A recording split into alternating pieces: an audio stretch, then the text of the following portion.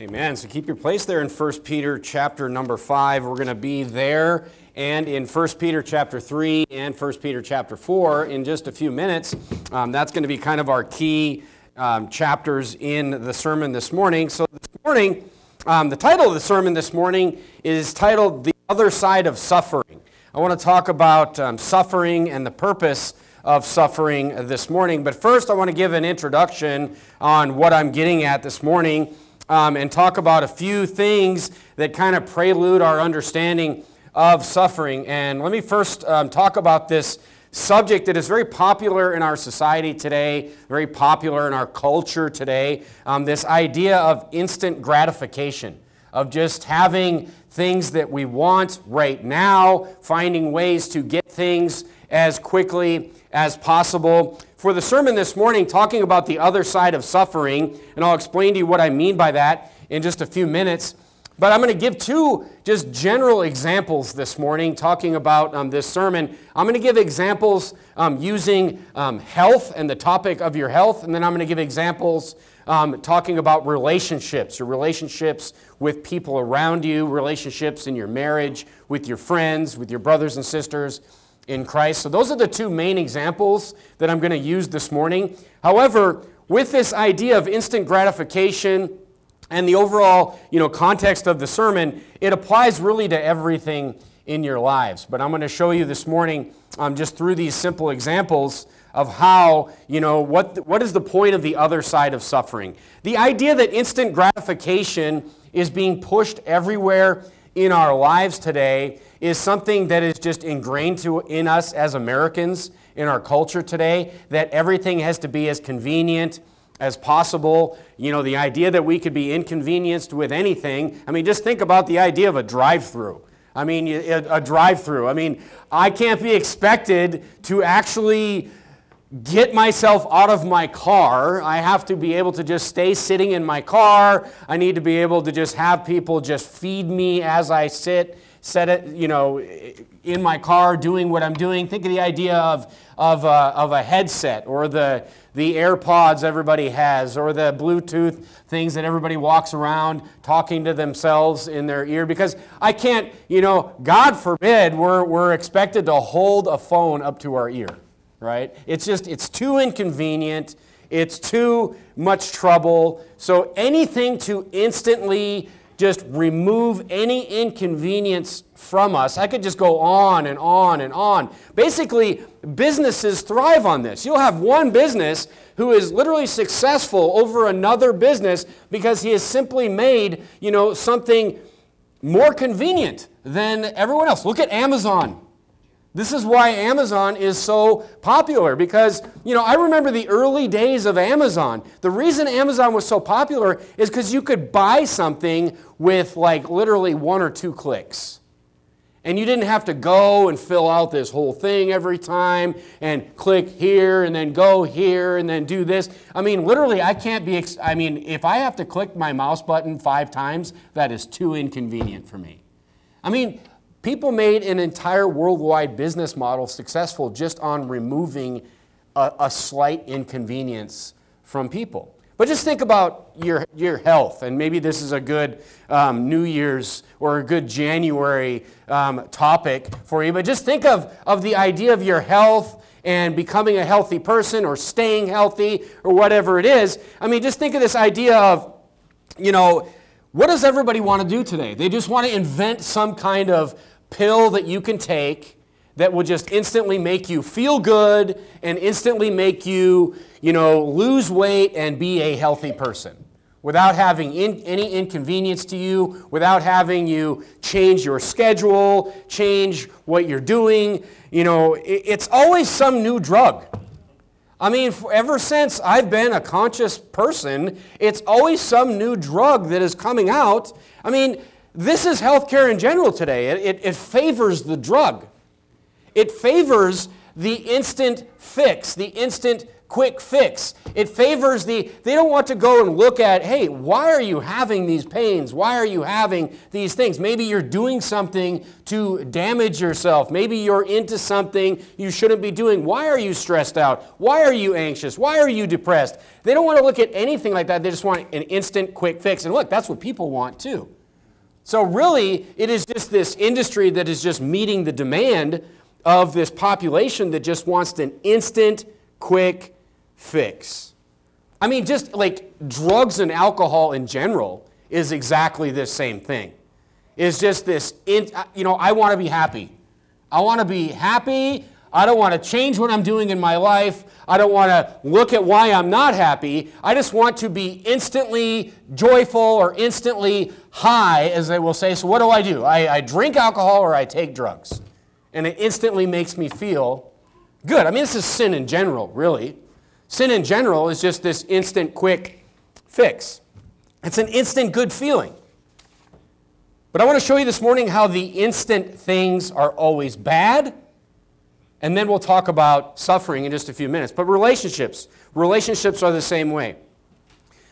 Good, proper relationships are not instant. People that don't have experience with long friendships, what do? They look for shallow friendships. They look for shallow relationships with people they're defined on a very shallow level.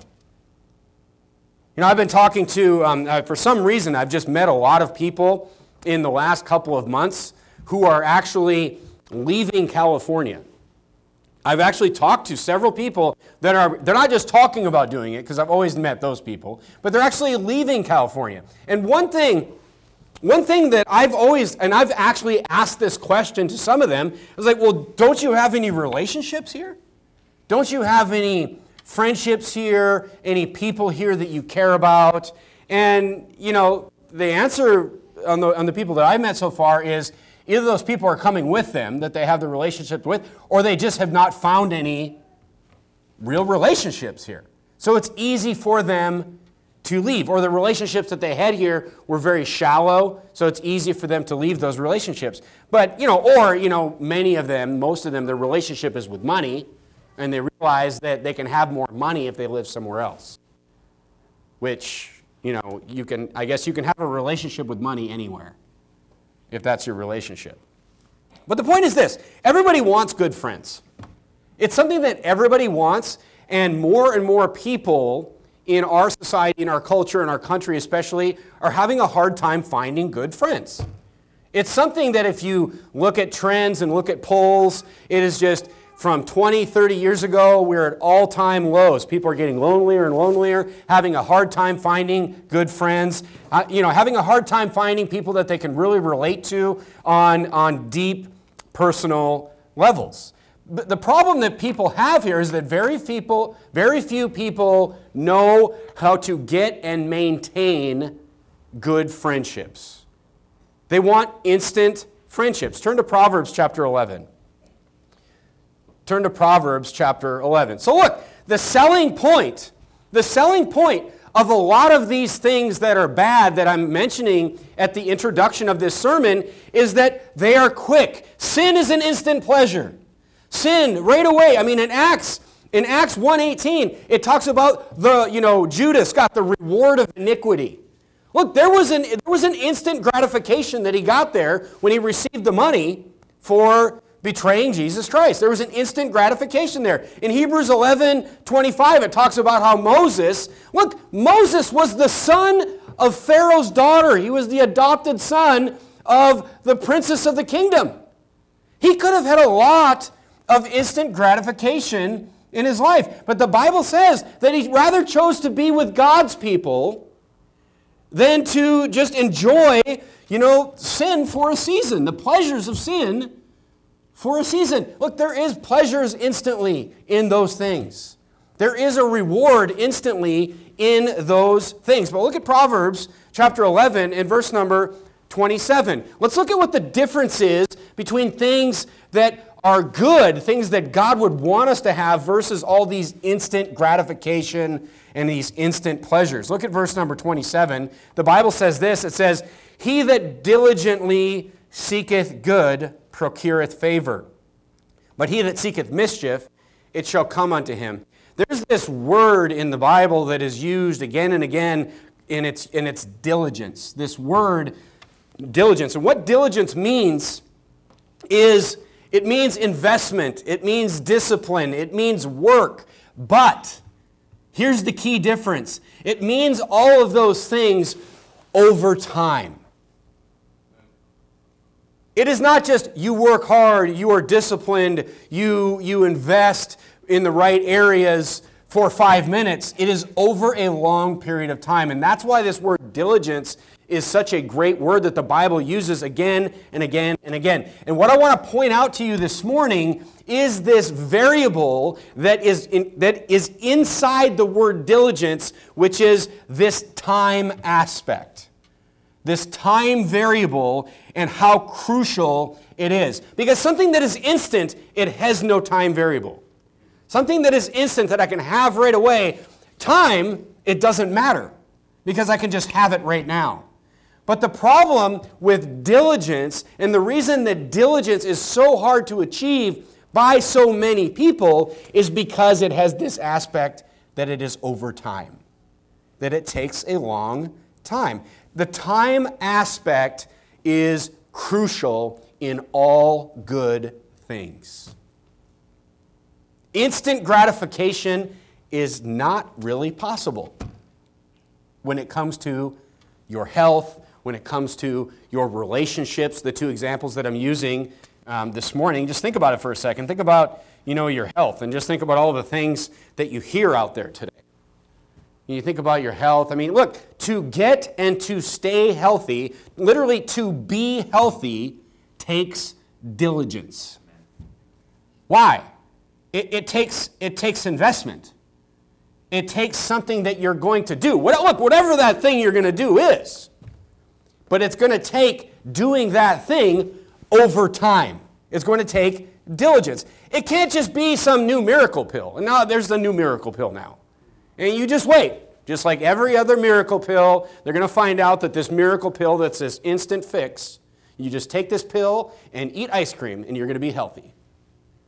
You're going to find out that this miracle pill is going to destroy your liver, destroy your kidneys, destroy your bones, whatever. It's going to destroy something because that's just not how God allows it or wants it to work. Everything that is good requires diligence, which has a time factor involved.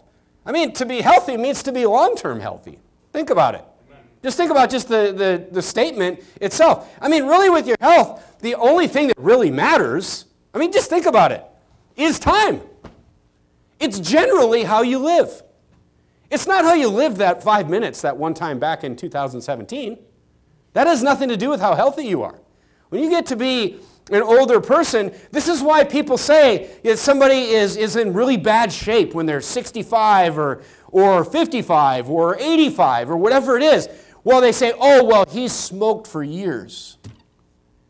They don't say, oh, back in when he was 22, he had a pack of cigarettes one day.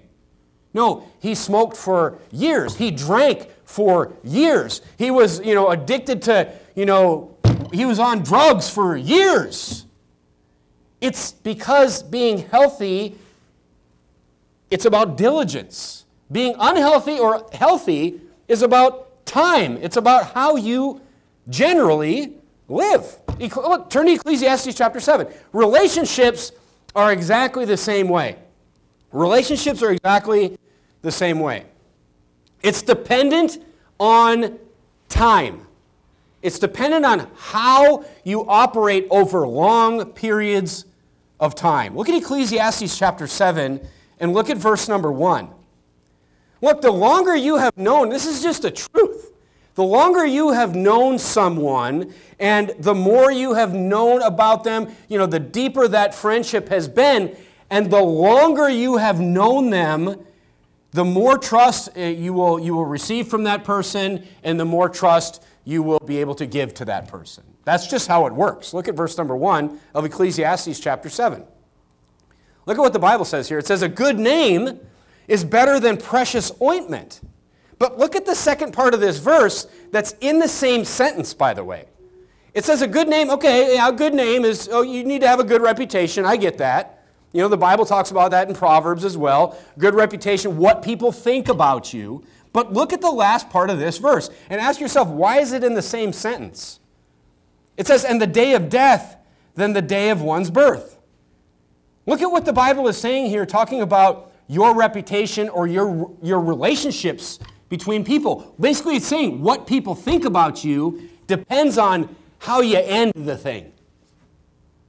All the way to the end. Talking about, it's not talking about that instant investment. You're not going to have a great friend who thinks that you are a great friend because you were nice to him one time 5 years ago. And then you just were a leech off of him for the rest of his life or her life or whatever. No, it's talking about the investment over time, talking about all the way to the end. And that is implying that somebody that has a good reputation, somebody that has a good relationship, somebody that has good friendships meaning people think highly of them, they think highly of other people, they have done that over a long period of time. And over, in this verse, the whole time. I mean, this is a great verse in many different aspects, talking about this is why it's more important to end well than to start well. But this friend right here has a good name because he did good things all the way to the end. Not just, and it doesn't even make any sense that you would have a good friend and, oh, I'm really good friends with Joe because Joe, you know, there was this time 10 years ago where Joe really helped me out. And then it just has never been good since then. It's ridiculous to even think about it. It's all about that time factor. But here's the thing, folks. Many people will just never have this because they don't understand that it is over time and it is how you end that is better. Relationships have to be prosecuted properly over long periods of time. And if you can't end well, you're eventually going to lose every single one of your relationships. Think about that. I mean, just think about sins in the Bible. Just think about, you know, things that are considered sins. Just think about men today. Think about men today and this idea that, you know, I mean, it's not hard to understand. I mean, you see the stats and they're kind of shocking about young men and how young men are less interested and less interested and less interested in God's version of a relationship with a woman, which is marriage. In our society today, in our culture today, in the free world today, you know, marriage is less and less and less attractive. This is easily tracked through stats. People are getting married at a later age. People are just taking marriage and just putting it off forever in their lives, especially young men. It seems that young women still want to be married, but they're being sucked into, you know, different things too. But you say, why is that? I mean, how could it be possible for like men who have this natural desire to be, you know, drawn to women? It's a natural thing. How could they put off that? Well, it's because there's all these instant gratification things that are being made available to them. I mean, the oldest one in history is prostitution. It's in the Bible all over. Just whoredom and just whoremongers and, you know, whoredom, the Bible talks about. What is it? It's a way for a man to have a physical relationship without any kind of time involved. He doesn't have to have a proper relationship as God would put forward. I mean, modern examples are pornography. I mean, there's that instant relationship right there. You don't have to do anything that God wants you to do. It's just an example of sin, you know, enticing people to replace good things with terrible things that God does not want. Fornication. Fornication, just in general, fornication is an instant version of what God would actually want. It's a sinful replacement for God's. You know, that's why in 1 Corinthians 7, the Bible says, you know, to avoid fornication, let every man have a wife. To avoid what the devil offers. But this is why you are seeing less and less people, less and less young men want to be married because they're taking the instant gratification option, which is sin in every single case. I mean, just relationships in general, 39% of people, think about this for a second, 39% of people say that the only true friends that they have are online. What? I mean, that's shocking. But people think that guess what? You can have, here's another AI prediction from me. People are going to have friends that aren't even real soon. If 39% of people, the only friends, are people that respond to them, people are going to have friends soon that are just fake. They're going to go out and they're just going to purchase a friend. They're going to subscribe to a friend. And they'll type and they'll be like, oh, I'm so upset today, and the thing will write back, and oh, sorry about that, you're great, and whatever. Guaranteed this is coming. Guaranteed. Because guess what? As I showed you last Sunday night, all these friendships and all even these conversations with these artificial intelligence engines, they're very, very shallow levels. But even, somebody that is online that you've never even met that's your friend, that's a very shallow relationship. That is a very shallow relationship that could easily be replaced by a machine, for sure. So there's a market for it. People are going to be buying friends pretty soon. Look, that's what fraternities and sororities are anyway. People already buy friends, all right? So look, it's been something that has just been put in front of people, this idea of instant gratification. You don't have to spend any time doing anything right. You don't have to do anything. So the question is this. This is all introduction.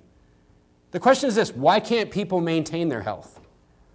Why can't people maintain relationships over time? You say if it's better to have relationships that last a long time, and it's better to be healthy over a long period of time, why can't people do it? Turn to 1 Peter chapter 5, or you should already be there. And the answer is this: suffering.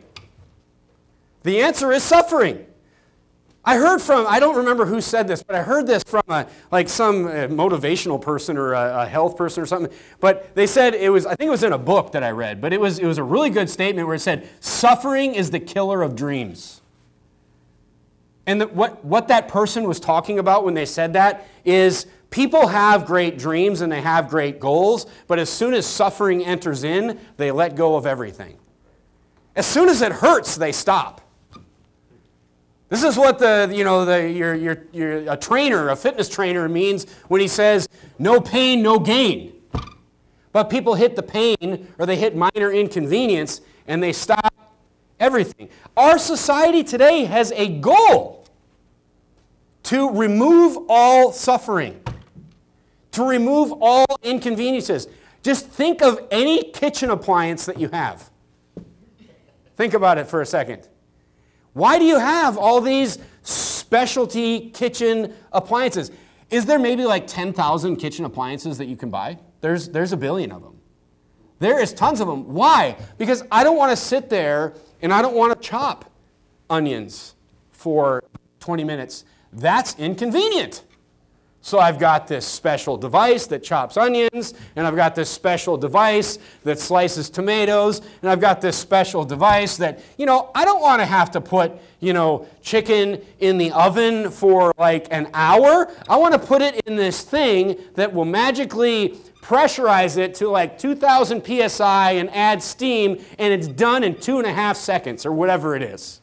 We have one. I'm not blaming you if you have one of these things. But the point is this, and then the cover comes off it, and there's like a steam column like shooting into the ceiling of the house. And I'm just like, is this safe? How could this be safe? My wife is like, it's fine. But what are all these things? These are silly examples, but what are all these things designed to do? They're designed to remove all struggle from our lives. They're designed to remove any semblance of any kind of inconvenience that we could possibly encounter. So what does that do? That creates a society where if there's any struggle or there's any inconvenience or there's any pain, we haven't even really gotten to suffering yet. people stop. People quit. They're like, whoa, something's wrong here. Like, you get inconvenienced in any way today. You're like, something's wrong here. We need to invent something. I like to invent things. I get it. But this is a problem when it comes to the Bible. Look, suffering should be the test on whether or not something is legit or not. If something is legit or good, suffering is a good test. If you've got, I don't know how many different ideas and exercise programs and diets there are out there, but there's a lot. But it's a good, suffering's a good test. Is there suffering involved? If there's not, if it's just, hey, eat whatever you want, never exercise, and, eat bread and ice cream every single day and follow my program, just stop listening because it's fake. It's a scam or it's not good for you. One of those three. So the title of the sermon this morning, look down at 1 Peter chapter 5, is the other side of suffering. The goal for us as Christians, and we're going to apply all of this to the Christian life, but the goal for us is to come out the other side of suffering. Is to get through suffering, to enter suffering, get through it, and come out the other side. And that's what I want to point out this morning. Look at 1 Peter chapter 5, and look at verse number 10. Look at verse number 10. The Bible says, "But the God of all grace, who hath called us unto his eternal glory by Christ Jesus, after," you see that?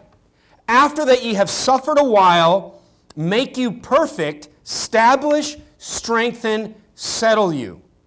Notice, it says, after ye have suffered a while. What do you see there? You see time there. You see that this is talking about somebody who has gone through suffering for a period of time.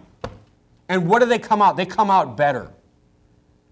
Apply to your health, it's like, endure. Endure the hunger. Endure the hunger. If you can't endure any hunger, how are you going to fast? According to how are you going to do a spiritual fast? If you can't endure the pain of any kind of physical exercise, you will never be healthy. But whatever other healthy goal that you have, and again, there's millions of different things out there today. And it's so funny. It's so funny that, all the things that you're starting to hear people do now, like ice baths and hot, they're just like exposing your body to extreme temperatures on the cold, and then you get in an ice bath in the morning and you just sit in like 32-degree water with ice cubes all around you, and then that's how you start your day, and at the end of the day you get into a sauna that's like 210 degrees, and that's how you end your day. And look, I'm sure it probably works. I'm sure it probably does, but here we've removed so many inconveniences from our life that we literally have to now inject artificial struggle. It's irony.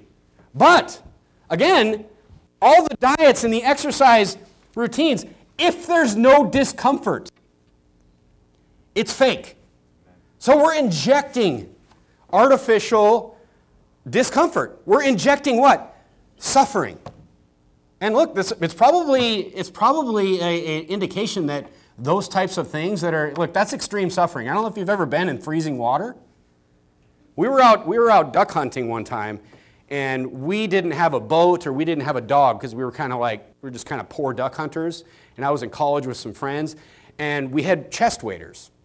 And we shot a bunch of ducks that were beyond the depth of our chest waders. We couldn't get to them.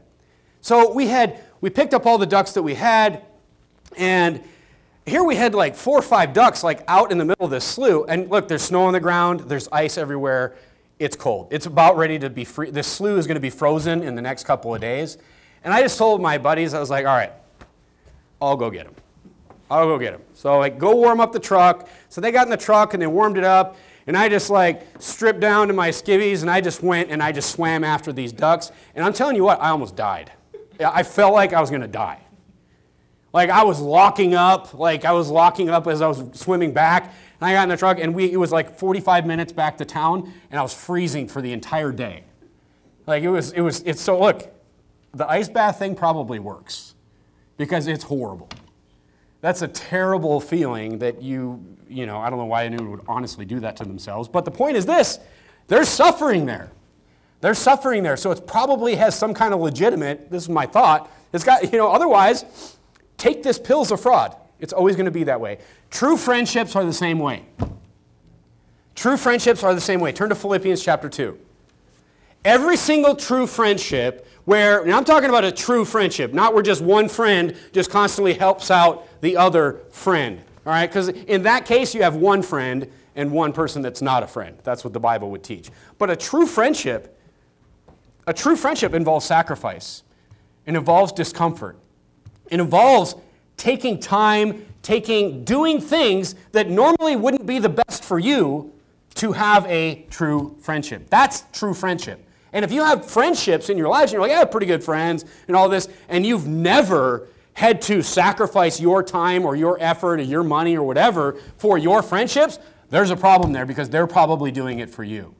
Look at Philippians chapter 2 and look at verse number 4. The Bible says this, it says, look not every man on his own things. Look, if I want to have the best things and the best things that are for me, I will just constantly look at my own things. But every man also on the things of others.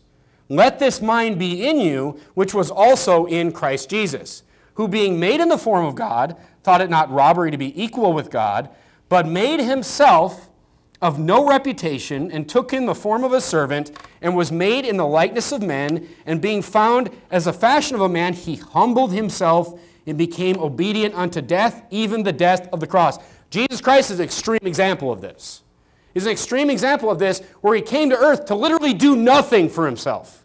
None of us can say that. None of us can say that we're not doing anything for ourselves on this earth with this life. But Jesus came to do nothing for himself. That's why the Da Vinci Code and all that stuff that came up 20 years ago or whatever it was so wicked. And you had a bunch of idiot Christians who are like, oh, maybe Jesus was married. No, because Jesus literally came here to do nothing for himself.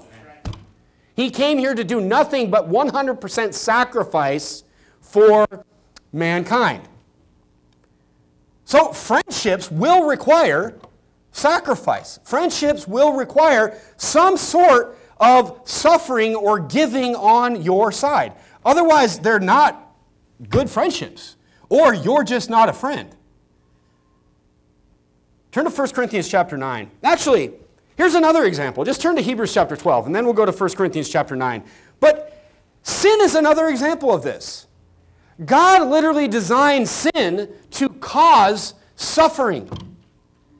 I'm glad that sin causes suffering, and you should be glad too. Look at Hebrews chapter number 12, and look what the Bible says here.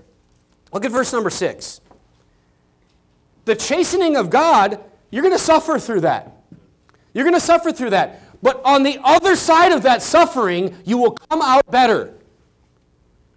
This is why I'm thankful that God has sin. You know, the consequences of sin are God's chastisement, and sin just causes suffering in itself. I'm thankful for that because the idea is that you will come out of that better. Look at the Bible in verse number 6. It says, for whom the Lord loveth, he chasteneth, and scourgeth every son whom he receiveth. If ye endure chastening, God dealeth with you as sons. For what son is he whom the Father chasteneth not? But if he be without chastisement, whereof all are partakers, then ye are bastards and not sons. So it's saying appreciate your chastisement because it just means you're adopted by God. You're saved. Furthermore, we've had fathers of our flesh, which corrected us, and we gave them reverence. Shall we not much rather be in subjection unto the Father of spirits and live? But look at verse number 10. For they verily for a few days chastened us after their own pleasure, but he for our profit, that we might be partakers of his holiness. So he's saying that God is really the perfect Father because the reason that he punishes you is not for it. God doesn't take pleasure in punishing you, but he does it so what? So you profit from it. So you come out of it better. And he's kind of comparing that to a worldly father who may chasten his children, you know, in the flesh and spank his child and be like, you know, you just deserve this and all this, when really we should have the heart of God when we discipline our children and be like, I am disciplining you, child, I am spanking you, I am punishing you according to the Bible so you can profit from this. because that's the heart of God towards us. But the point is this, that suffering of chastisement is for our profit. We will come out the other side of that better. And that's the reason that it's there. Turn to 1 Corinthians chapter 9. All of this, you say, why use the example of health and why use the example of relationships in your life? Because both of those aspects apply directly to your Christian life. Look at 1 Corinthians chapter number 9. Look at 1 Corinthians chapter number 9. Look, the Christian life, folks, is compared to a race. There's nothing instant about a race. You got to be healthy to run a race.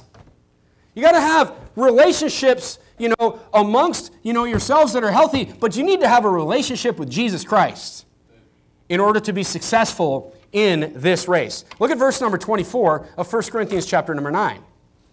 The Bible says, "Know ye not that when they which run in a race run all, but one receiveth the prize. So run that ye may obtain. And every man striveth for the mastery is every man that striveth in the mastery is temperate in all things." It's talking here about, a man that's striving for the mastery, meaning this person is training for the race. This person is not only just running this race, but they are striving to master the way of this race. Now they do it to obtain a corruptible crown, but we an incorruptible. Just applying this idea of a race upon our spiritual lives. I therefore so run, not as uncertainly, so fight I. Sounds like a struggle there to me. Not as one that beateth the air, but I keep under my body and bring it into subjection, lest by any means, when I have preached unto others, I myself should be a castaway. What he's saying is, it takes control of your body. To what? To run the Christian life. To run the spiritual life, it takes control of your body. Why? Because you're going to have to strive for mastery. You're going to have to train. You're going to have to get through struggle and uncomfortableness in your Christian life. And if you're the kind of person that needs to be instantly gratified in everything, you're never going to have any friends, you're going to be super unhealthy, and you're going to fail in the Christian life. This is what Paul is saying in 1 Corinthians chapter 9. There's nothing easy about a race. Just think of a physical race. There's nothing easy about training for a race, and there's nothing easy about running an actual race. That's why it's such a great analogy. I mean, not if you want to do well anyway. But I guess if you just enter a race and you just walk, you're not really racing. You're not really training. Turn to Psalm chapter 27. Turn to Psalm chapter 27. This is why patience in the Bible means a little bit different than what patience to us in our society means. Patience, true biblical patience, means the ability to suffer over time. Patience, we think of patience and we think of somebody sitting with a fishing pole waiting for a fish to bite. But patience in the Bible is the ability to go through suffering. That's why in Romans 5 it says, tribulation worketh patience. It means people that are persecuting you, putting you through suffering, if you can endure that, that is what patience is. Patience is the ability to endure tribulation. Look at Psalm 27, verse number 14. On this idea of biblical patience, look what the Bible says here. It says, wait on the Lord. Okay, wait on the Lord, like I'm holding that fishing pole, right? I'm out in the lake, I'm holding that fishing pole. Wait on the Lord. Be of good courage. Why do I need courage to just hold a fishing pole? And he shall strengthen thine heart. Why do I need strength to just stand there holding a fishing pole on a lake? And it says, wait, I say, on the Lord. So the Bible is saying that biblical patience is going to take courage and strength. You say, why? Because there's suffering there. That's why. And it's saying, wait on the Lord, get through that suffering. You must endure. And look, this is why Jesus was such a great example here of this, because he endured the ultimate suffering on the cross. His soul went to hell for 3 days and 3 nights. What was that like? I'm sure that wasn't fun. I'm sure that was, miserable. But he endured all this suffering of the cross, of hell. And then, now go to 1 Peter chapter 3. Go back to chapter 3 in 1 Peter. But he came out the other side.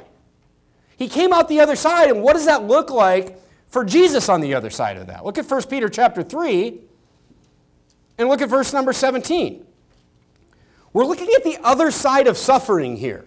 We're not to avoid suffering in our lives. We're to embrace it because on the other side of it is something better than what is here on this side of it. Look at 1 Peter chapter 3, verse 17. For it is better, if the will of God be so, that ye what? That ye suffer for well-doing than for evil-doing.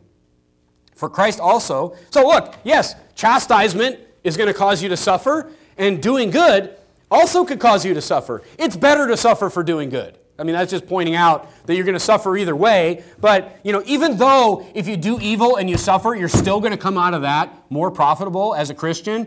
But it's better to suffer for evil doing. It's better to suffer for doing well, for, being, going through tribulation. Somebody, coming after you, as we talked about, because you're doing good.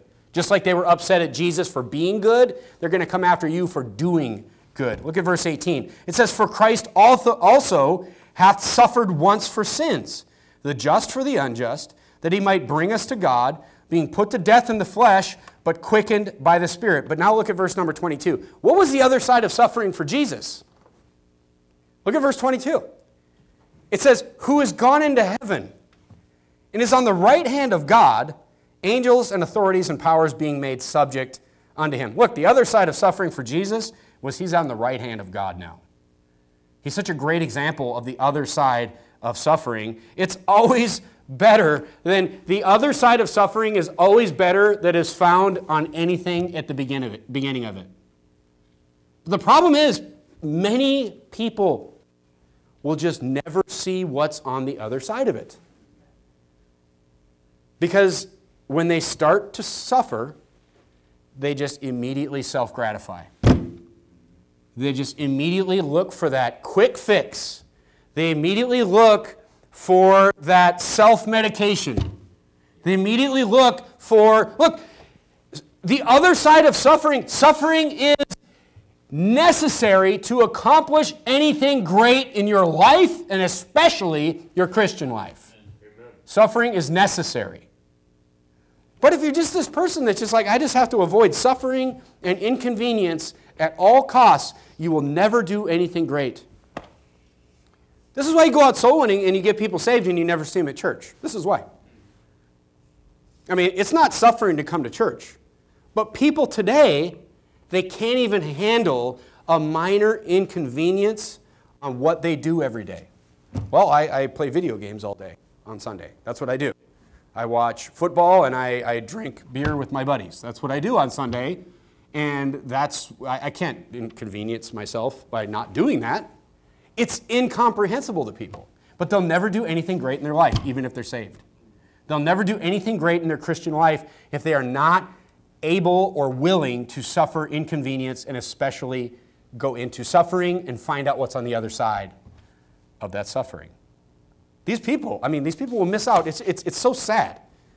Because you ask people, as I just asked somebody yesterday, like, do you want to do great things in your life? Or do you want to have a life that is meaningless? And nobody has ever chosen meaningless. Yet that's what they're all choosing. When they choose to not be willing to even inconvenience themselves for the Lord that saved them, by the way, for even a moment. They are choosing to have a meaningless life. They are letting go of all these blessings that lie on the other side of this wall of suffering. I mean, it's a sad fact. Most Americans have trained themselves to not be able to handle even a minor inconvenience. It's pitiful. Much less actual suffering. So, I mean, just as we end this morning, just think about as you sit here in church on Sunday morning, just kind of do a check on yourself here. Do a check on yourself. Just like, where's the suffering in your life? Where's the inconvenience in your life today? Where is the sacrifice in your life today? Turn to 1 Peter chapter 4. If you don't have any, if you're listening to what I'm saying and you're like, I can't think of anything. I can't think of anything that I've sacrificed in my life recently, in my friendships, in my whatever, I can't think of anything that I've had to help out a friend with, that I've had to go and sacrifice this, or I've suffered through this, or even, look, you probably aren't accomplishing much. Even in your career. Look, the more you suffer and the more toil and pain you go through, the more accomplished you will be even in a worldly job. If you can't think of any inconvenience that you're going through in your life right now, you're probably not accomplishing much. You probably aren't much of a friend. Look at 1 Peter chapter 4. You say, well, I have some suffering. I have some inconveniences in my life right now. Pastor, that's not me. I have some. Well, look at 1 Peter chapter 4 and verse 13.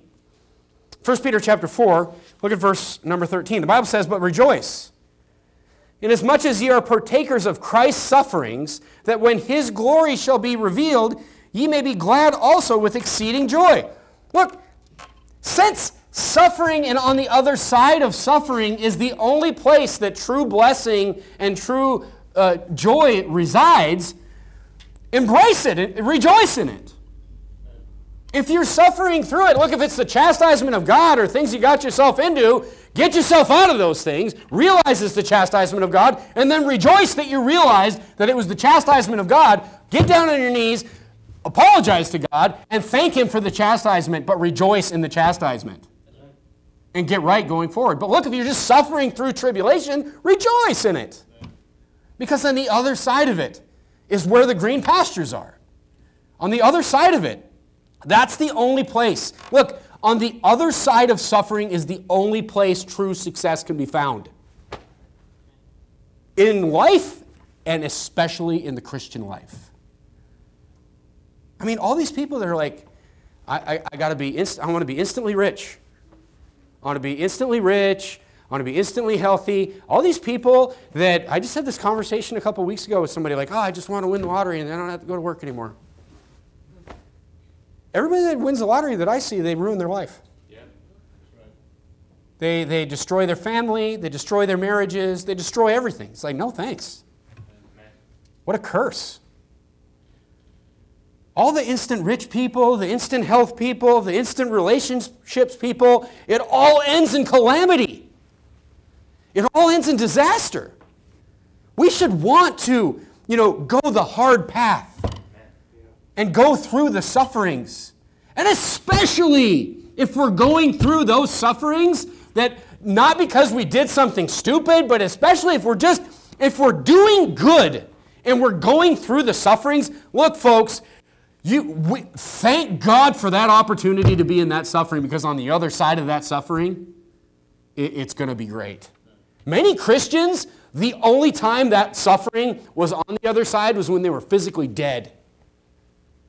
And imagine how great it is for them to have that incorruptible crown now. I mean, the other side of suffering is guaranteed, especially if it is for doing good. It is guaranteed to be better than anything we could find in this life of total convenience. This life of convenience is a curse.